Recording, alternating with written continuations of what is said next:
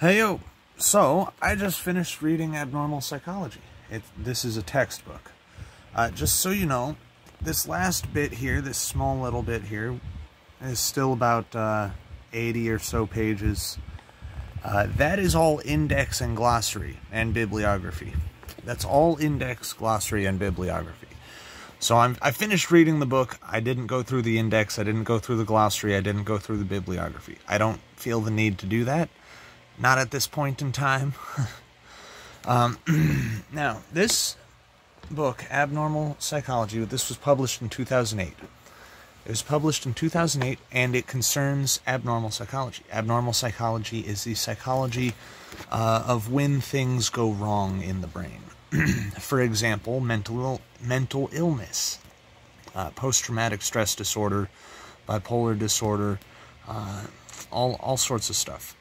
Now this book differentiates itself from other books by firstly providing a couple of different perspectives that it uses to judge mental illness and to judge the kinds of therapies that can be provided, the kinds of treatments that can be provided. And one of these perspectives is actually biological. This would be the argument from people who believe that genes are everything, that you are totally out of control, your biology is in 100% of control of your actions.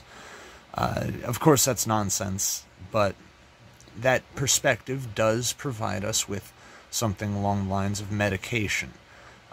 Psychiatry and pharmacology are both sciences which arose out of the biological perspective on psychology.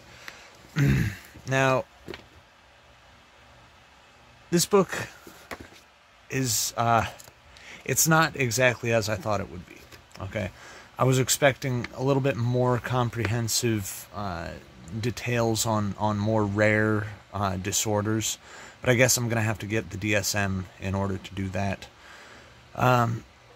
Other than that, very interesting, very applicable, very practical textbook. This book is the 5th edition by Ronald J. Comer, and it has probably some other authors and editors and whatnot as well. They usually do. Textbooks usually do. So I finished reading this book, and now I'm on to reading other books. I'm about to be published on a new website.